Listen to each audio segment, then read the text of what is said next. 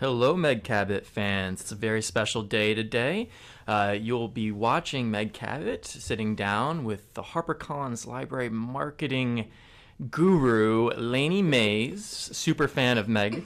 And they'll be talking for about 30 minutes, but please be sure to ask questions and leave comments. We'll get to those at the end, and you'll also be entered for a chance to win a finished copy of No Judgments when it goes on sale. Super fun. So, without further ado, we'll get to the interview. Enjoy. Hi, guys. Hi.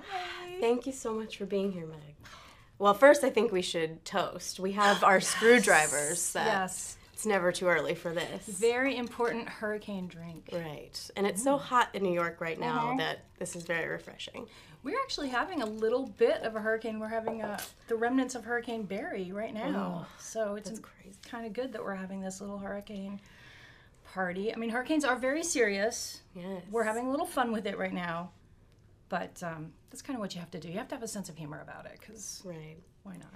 Well, before we get into the book, I just want to reiterate again how thankful I am for you to be here. I am the biggest fan, and I am the envy of all my friends because your books mean so much to me. So thank you. I just remember growing up and reading, and I have this really specific memory of just having this voracious need to read and knowing that I can be quirky and learn, and you just didn't talk down to me. And anyway, so thank you so much.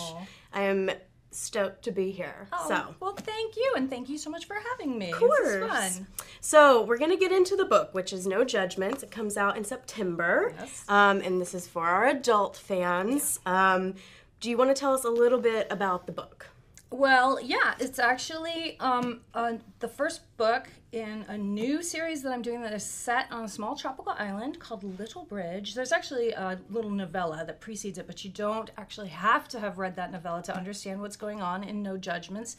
And it is about a young lady who moves to the island, and her timing could be a little better because a few months after she gets there, the island is hit by a hurricane. And the reason it's called Little Bridge is because it's connected to the Florida Keys by Little Bridge, and the Little Bridge gets washed out, and so everybody's trapped there for the hurricane. But she makes some friends and maybe finds a little bit of romance along the way. So yeah, I mean that's a thing that happens for everybody in hurricanes. I mean, things wash away and you can't get to it, or if you're stuck there. Yeah. And you actually stayed because you live in the Key West. That is correct. It is based on a real life thing that happened to me actually during Hurricane Irma. Obviously, if there's a hurricane coming your way and you're told to evacuate, you should evacuate. You have a little asterisk that's please do not stay for Yeah, don't do what the girl in this book did, which is she did not evacuate. She had many opportunities to do so, and she did not, but she actually had some reasons why she didn't evacuate. And when you read the book, you'll find out what they are. But some of them actually were my own reasons why I didn't evacuate. One of which was that there had been another hurricane right before Irma, which happened in Texas, Hurricane Harvey. And so there was no gas, actually, to get out. And in the Florida Keys, where I live in Key West, there's only one road, and so if you have to drive out and you have no gas, you're kind of out of luck. And we didn't realize that Irma was coming quite as quickly as it did. We were told it was going to Miami, so we're like, we're fine! And then we were not fine. But we did have a generator, and we had some really great hurricane food that we had gathered. This is, if you're wondering why we have inspiration. Yeah, maybe not the healthiest options, but we felt like we were going to be okay, and we had plenty of bottled water as well, and lots of friends who were staying as well. And we also had a very sick cat, which although there's a dog on this cover, there's actually a dog in the story as well, but there's a cat that the heroine, Bree, has just adopted, who's a very elderly cat named Gary, who had just had all his teeth removed because he has, this is very interesting, feline stomatitis, in case you want to know, which is a disease that cats can get where they become allergic to their own teeth. And so my cat actually had that, a very elderly cat named Allie that I just adopted, and she had to have all her teeth removed. And we were like, we can't travel with our little baby. So we're like, we'll be fine. You know, we were very lucky. But yeah, if you're told to evacuate. Yeah. I mean, you have all kinds of fun animal names in the book. I mean, yes. you're known for giving animals great names in general. I didn't know that, but thank But, you. to me, anyway. But there's lots of fun ones in the book, like the 90210 characters. Each dog has a name, or like Gary, Bob, all the dogs. Yes. So there are a lot of fun names. Some Star Wars names are thrown in, which is exciting. And I was showing Meg earlier that I didn't mean to do this, but it just kind of worked out this way. I went to get notes, and I had my little Sheba sticky notes, and they're all in my book for this. So it all kind of worked out. I was really getting in the spirit early. So this story, there's a backstory that it is true. So do you want to talk about that too? So something that happened after Irma was that, well, we had no power. We had power because we had a generator.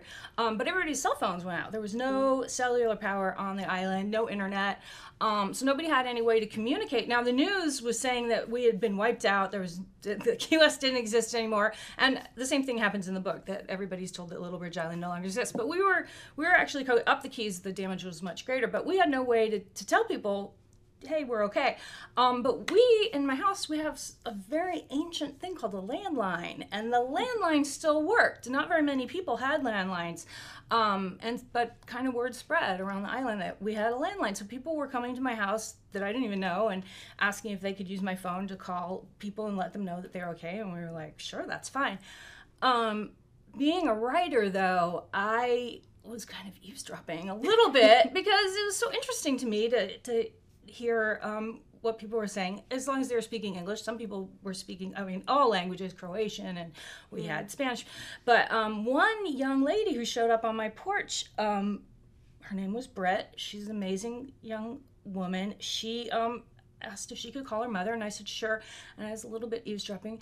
And she was telling her mother that a thing that had happened was that the hurricane came so quickly and there was kind of so little warning. People just left, and they left their animals, their pets, behind, thinking that they would be able to get back quickly to the island. And what had happened in Key West was that actually the road washed out and people couldn't get back.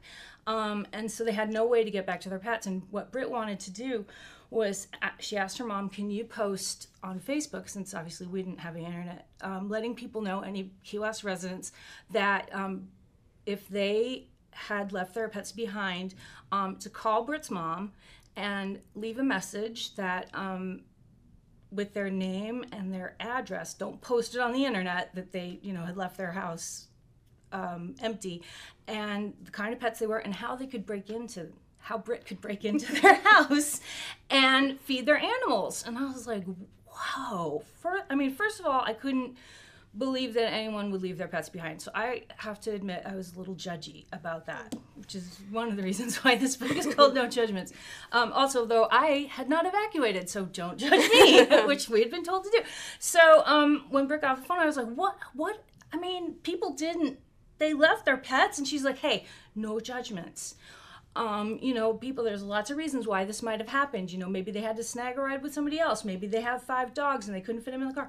But whatever, we can't say, that they're bad people, because then they won't call, and then the pets will suffer. Right. And so people started leaving messages with her mom, and every day she would come over and pick up the messages, and she had like a little axe, and I think we loaned her maybe a pair of those. Oh my gosh! Giant. I gotta go break into this house. And she started breaking into people's houses and feeding their pets, and we gave her our leftover cat food. By that time, my cat could only eat soft food, so we ate all this dry food. And she was getting I think that the SPCA gave her stuff, and she was going out there and doing that, and I was like, this is the best thing I've ever seen. I loved it. So she kind of became the model for the heroine of my book, Bree, and she knows it, so it's okay. She's fine with it. Nothing else in this book that happens to Bree is all based on Britt. So Bree, the fact that she has fled her life back in New York City, all the reasons, like her personal problems, nothing is based on Britt.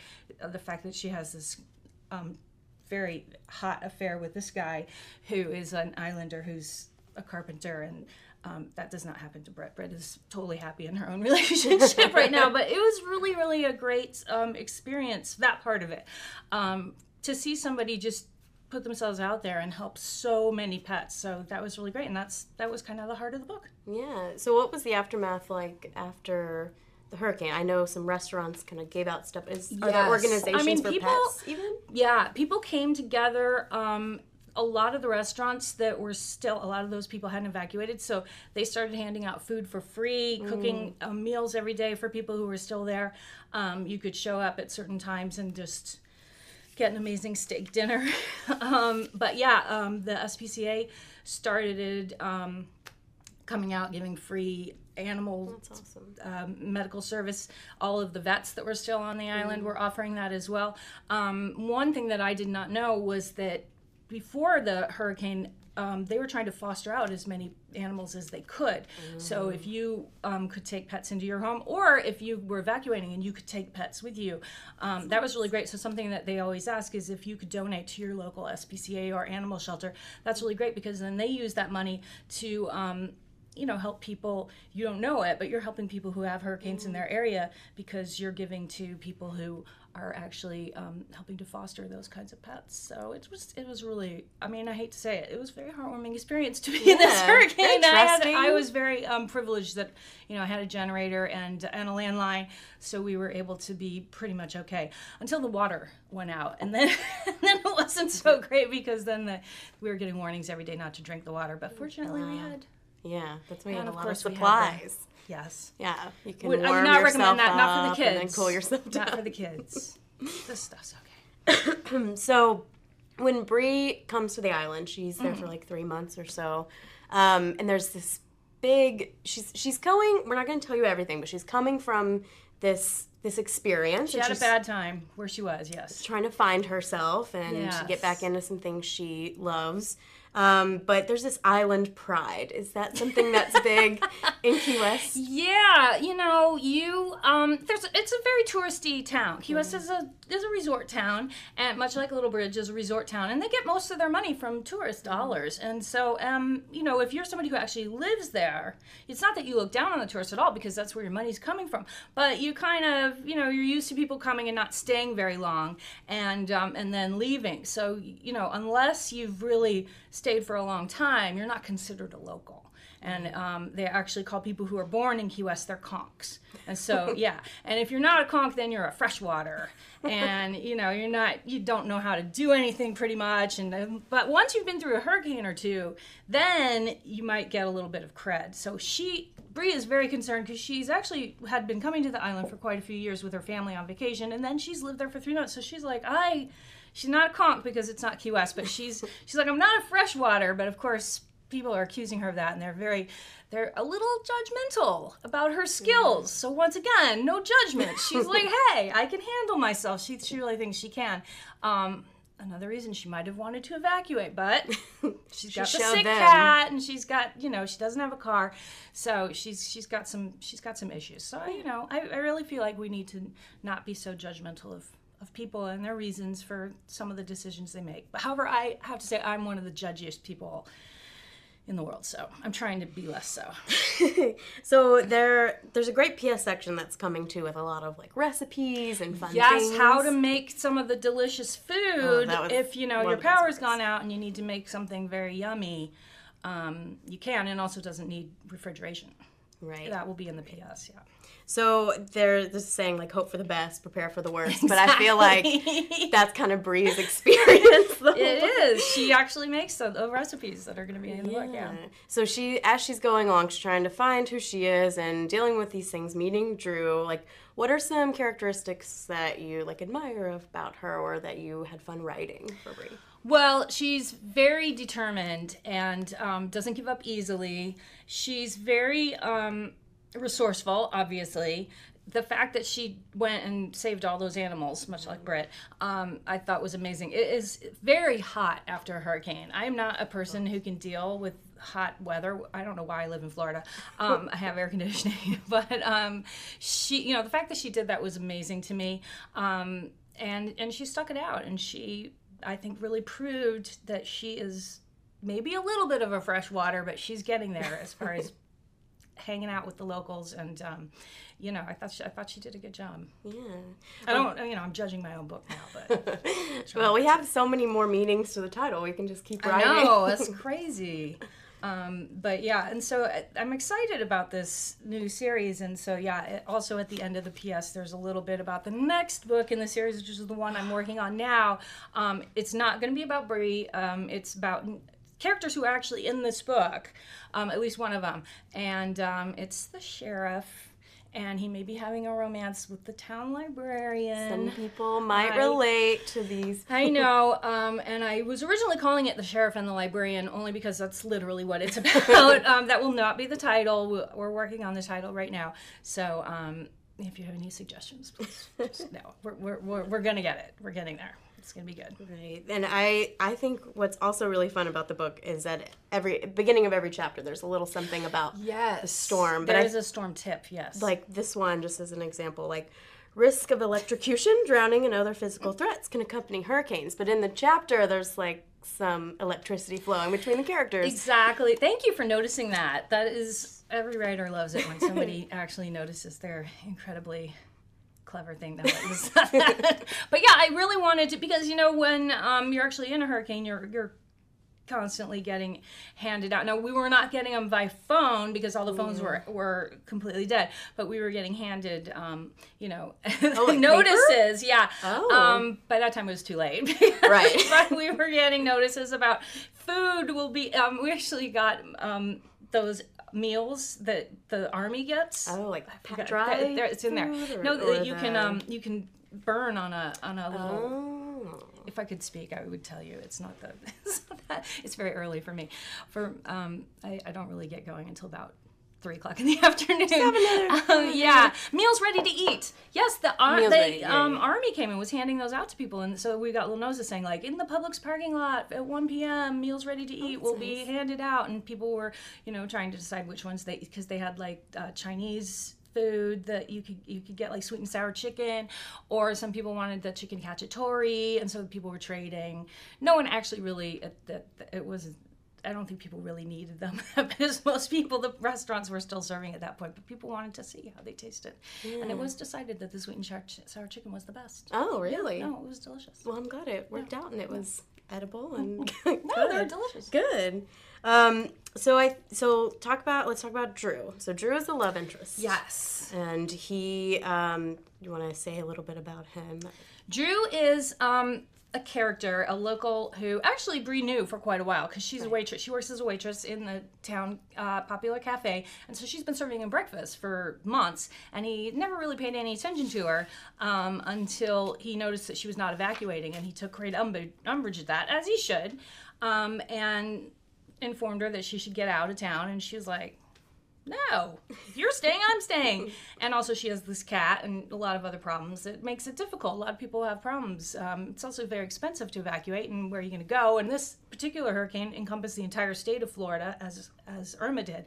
So, you're going to go stay in a hotel and still be hit by the hurricane. Yeah. It's a lot. So that's how they started sparring with one another.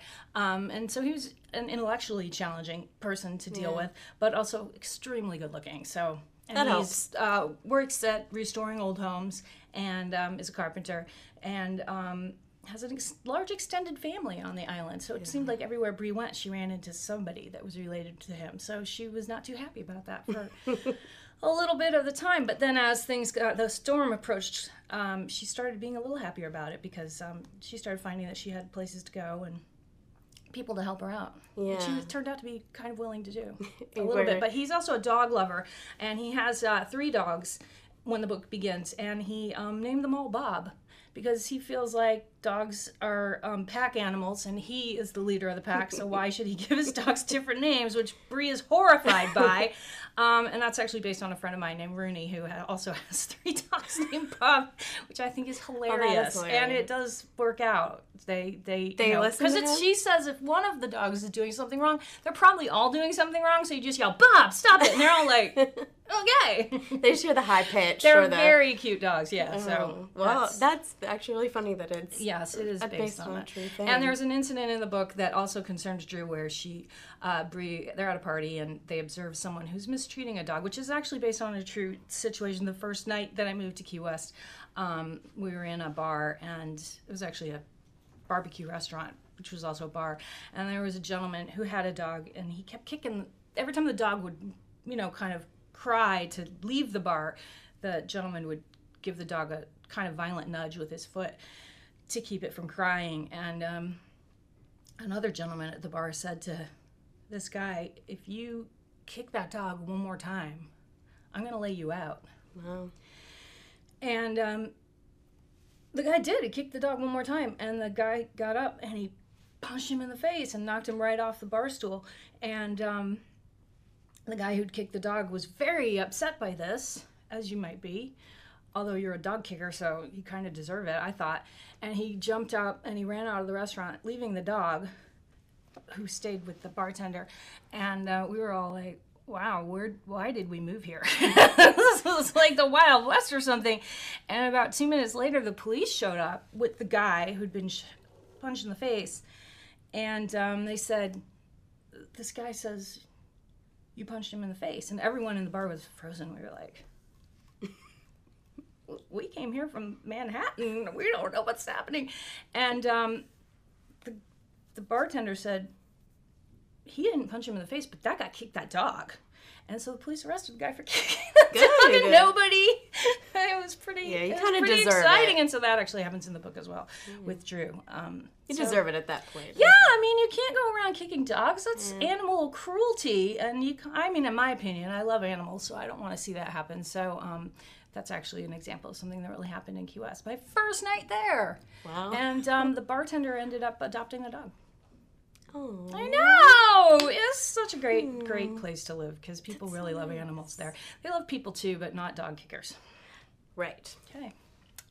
So for Drew, who has all of these dogs, he's kind of contradictory. Like, he loves these dogs. He has the Bob names, but then he doesn't really judge Bree like everybody else. Well, and so he judges her for not evacuating. Well, that's probably a good reason. But like, what makes them work? What qualities do they share that makes them work? I think that they're both kind of lost souls in a way. Mm-hmm. They've both had some family conflicts. They both feel like they're kind of out there, but they're both a little bit dreamers and artists in a way. I mean, Bree has kind of always had this dream of being an artist. Drew is definitely artistic, and they both haven't really followed kind of the typical set kind of plan that a lot of people expect, especially, kind of in mainstream America, where you're going to go and have this like 9-to-5 job, or you're going to go to college and, get married right away and have kids. That neither of them have done that. And they're both kind of rebelling against that. And Bree in particular feels very lost and doesn't know what she kind of does know what she wants, but she feels like maybe that's not what she should want. And that's kind of how she's ended up in Little Ridge, which is a place where I think a lot of people, it's kind of almost the end of the world. It's where people end up when they maybe don't know what else to do, and it's during the course of the book maybe she finds herself. Yeah. I'm just curious, when you write like love interest, do qualities come first, or does like the person's job and their family, what comes first when you think of them? I think it all just comes at the same time. It comes together, but I think a lot of the time what they kind of their place in the society where they're living has a lot to do with it, especially in this case, because especially where they meet. Why is he always at the cafe in the morning, so that she's waiting on him? That had a lot to do with his growth as a character. Nice. Well, those are my book-related questions. Oh, thank you. They were great. Yeah, and if you guys, it comes out in September, but you can get a little taste of Little Bridge with the novella Bridal Boot Camp available now. So go check that out. Do we have any questions? We do. We have a lot of fans, a lot of questions. Yay! Let's see here. Well, we have superfan Abby Burke who exclaims, "New series? Yes."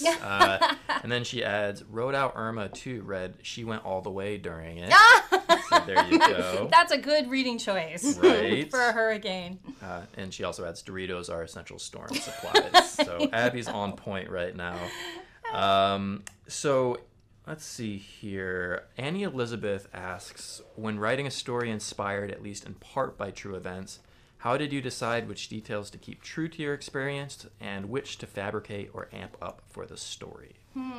Well, I definitely asked permission, or at least, let people know that I was going to be writing about them a little bit. It was kind of hard to get a hold of Britt because she's a boat captain in real life. I know, she's so cool. I know.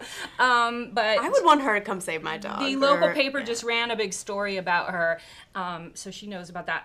But I didn't want to have her personal life in it because also I wanted I wanted Bree, the character, to have a romance. As I said, Britt is very happily already in a relationship. So, you want to have a story arc that is interesting. And so the people who I was writing about, most of them already have a great life, and you kind of got to have your character go through some stuff in order to have a book about them. So I didn't use anything from Britt's actual personal life. I only used what she did, which during the hurricane, which was an amazing, amazing thing. And I didn't use her job because Britt has a great, amazing job as a boat captain, and I also know nothing about that. So you want to write about stuff you actually know about. I know about being a waitress from having done that a little bit. And I know about being an artist, which Britt is. I love to paint, and I was in art school and stuff. So I think that you got to put in a little bit of yourself, too, in order to make the story interesting to you to write about. So even though you're writing maybe about other people that you find interesting, you also have to put in a lot of your own heart, because that's what keeps you. People are always asking, how do you write so many books, and how do you sit there and write a whole book? And the way that you do that is you write something that you feel passionately about and that you understand and love. Or hate, too. Hatred is a strong motivator. It's a form of love, if you're really mad about something, which I was really mad about, for instance, the guy who kicked the dog, or maybe I was judging people who left their animals behind, but through writing this book, I got a better understanding of how these circumstances can happen, and so I'm not as judgy. I certainly, when I'm watching the news and I hear about people who don't evacuate, I'm certainly one of those people who's like, why didn't they evacuate? Well, now I understand how it can happen, and so I think that that's an important thing. What else? What else do we have? Let's see. Sarah Elizabeth Santana asks, how do you go back and forth between YA and adult romance? Is it hard? No, it's actually really good, because I think that if I had to just write one thing all the time, I would get so sick of it. So it's actually really nice to swap back and forth. I mean, in these books, you get to have really hot sex scenes. Not as hot as some other people's, but mine are pretty hot. But in YA, you kind of... it's not the temperature level is not that high, at least in my YA.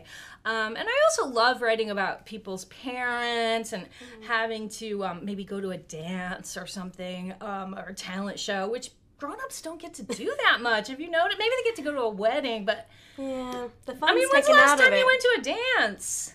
I can't tell you. I know, me too. So yeah, I think that adults get to do other things that are fun, but not like kids get to do. Maybe we should throw a dance. Camp. Yeah, I mean, adults, we go on vacation, but I guess it's not the same. So there's different fun. So I actually like switching back and forth. Let's see. Katie Ellsworth asks, will there be any more Heather Wells mysteries in the future? I don't know. We'll see. Maybe. Not right now. Right now we're concentrating on the Little Bridge. That is enough. I'm tired. I tried to count. And I don't even know if I got them all. But I think I was like age 9. It's a lot. I've not tried to count. Yeah. You guys can dive in if you can always find something for your mood. So Little Bridge is the foreseeable. Yeah, I've got a comic, graphic novel, coming out with DC Comics in October, and that was illustrated by Cara McGee, so that's amazing. So that's the other thing that's coming out. But then right now, it's just this, and more of this. That's enough. Let's see. And again, we have so many comments just expressing their love for you and your work. Thank you. Yes, feeling it. And Raiza Pacheco, I hope I got that right, Raiza, thank you. Does Bree have a best friend? I love all the Meg Cabot written BFFs. Bree has actually a roommate who she does not listen to, Danielle, who's, I think, a great character. I would actually be interested in exploring her further, who is really super fun. She's an emergency room nurse who's based on a real emergency room nurse that I know, who actually is mandatorily evacuated because they mandatorily evacuate all emergency room personnel. So she's not in the book as much as I would have liked. She also has a best friend back home in New York City who she kind of communicates a little bit with, who's like, evacuate, what's wrong with you? So yeah, she does, but they're not, I feel like in the context of the book, if she'd had a best friend who actually stayed, the best friend would have been like, get out! Yeah. Which they all say, so no, not really. She has lots of friends, but the BFFs are like, no, why are you doing this? You're insane. We have a few questions about location from Courtney and Cassandra, who, let's see, respectively asked, are you back in NYC to get inspiration for new book/series? And then Cassandra says, you are my favorite author. Ever think about doing a book in Wisconsin? So maybe how does location take place? Yeah. I'm actually back in New York City because, I live here part of the time, so I have a place here. But I've been doing a lot of conferences. So we had BEA, we had, this next week we're doing Romance Writers of America. Yes. So you were at ALA with us. I was at ALA, which actually was in DC, but the convenient part about that, besides that it was super fun, is that my mom lives in Annapolis, so I went to visit her, so that was really fun. And then I went to ABA in Pittsburgh. So I've just been doing a ton of conferences, and also New York is one of the best places to hang out. I mean, it's been super fun. I did bring my cat, the toothless cat. She's kind of handling it. She's used to going outside at least for a little while every day, so she's a little sad just looking out the window. And it's too hot. Tell her stay inside. Air conditioner. But as far as doing a book in Wisconsin, I would probably have to go there for a little while and check it out. I've been there. It's beautiful. But I would, I'd want to get a feel for the place. And Cassandra was actually pushing for you to do a book tour in Wisconsin. So a book tour. Okay, yeah. Sure. Yeah, I've been there a few times, but I don't have any specific book events scheduled. I'll have to talk to Pam Jaffee. Yes, well, she's the publicist great. Here. Yeah, we'll see. She'll see what she can do. Push for your bookstore to invite me. That's what. Or library. And library. Or library. Sorry, yes. Both. Book festival, whatever. Yes. Well, I think that does it for our questions. Oh, that was great. It was a lot of fun. That was fun. Would you like a Dorito or an M&M? Well, first I'm going to start with M&M. Nice. I always start with dessert first. Oh, that's smart. So, yeah. That's smart. I'm going to go with a Dorito. Yeah, and I'm going to switch it up. Thank you so much, you guys. That was really fun. Thanks for coming. Look out for this book and then more books. Mm-hmm. That's my Dorito eating. That sounded like a warning. It wasn't a warning. Watch out for hurricanes, not this book. And evacuate. If you're told to evacuate, if you can't evacuate, then obey all your local city ordinances and warnings. Yes. And check out the novella that's available now. And this will be September 24th. Thank you. Thank you so much for coming. Thank you for having me. That was so fun. Oh, and thank you. Oh, yeah. And a toast. Yay. Thanks so much for joining us, everyone. Again, No Judgments is coming this September. For librarians watching, the eGalley is available now, so do check it out and share the love with your coworkers and patrons. Everyone's really excited. Thanks, Meg. Thank you.